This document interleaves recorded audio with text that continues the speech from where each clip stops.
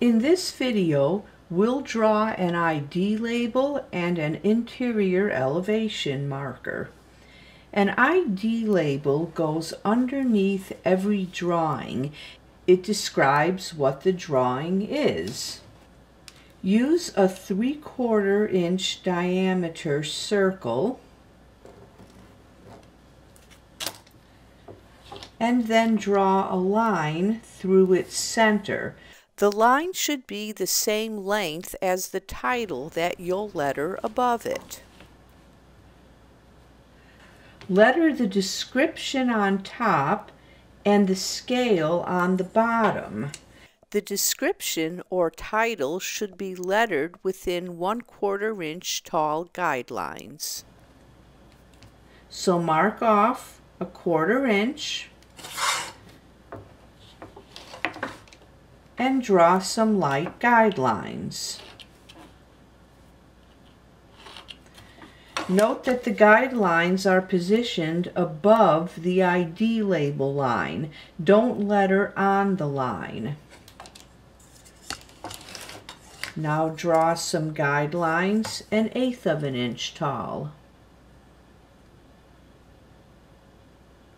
Again, leave some space between the upper guideline and the ID label line.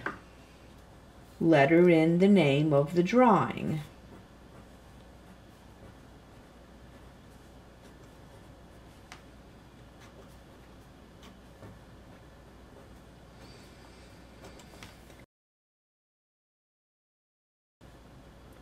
And the scale.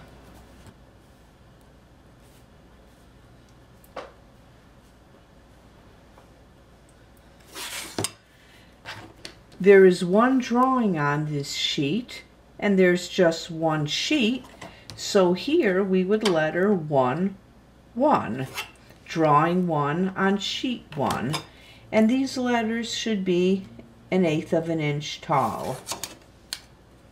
So that's the ID label.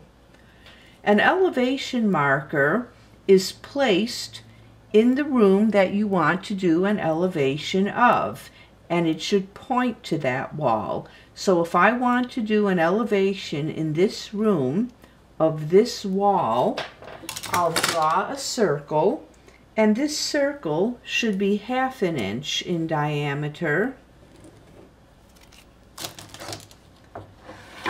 and draw an arrow inside it.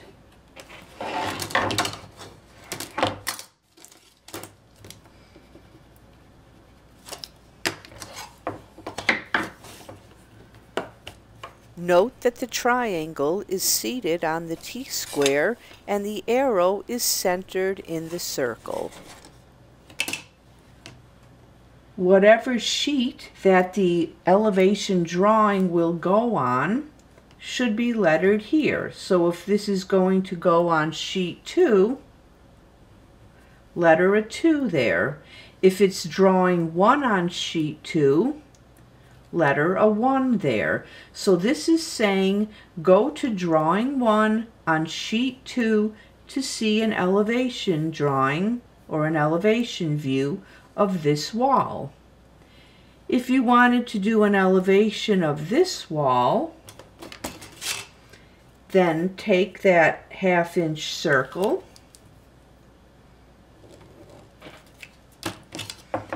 and draw the arrow pointing to that wall.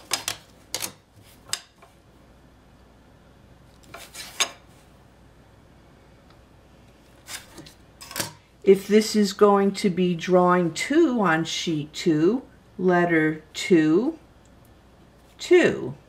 The numbers always read up no matter which way the arrow is pointing.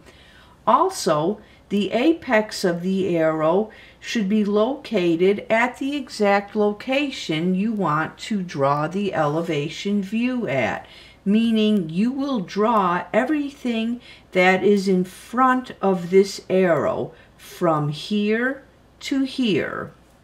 You will draw everything that's in front of this arrow from here to here.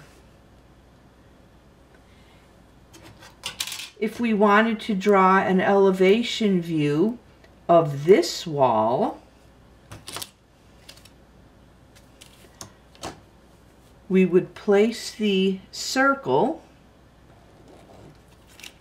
and the arrow inside it at the exact location we want the elevation view to be drawn.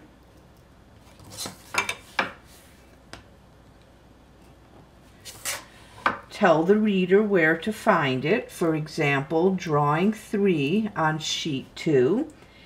And we would draw everything in front of the arrow from here to here.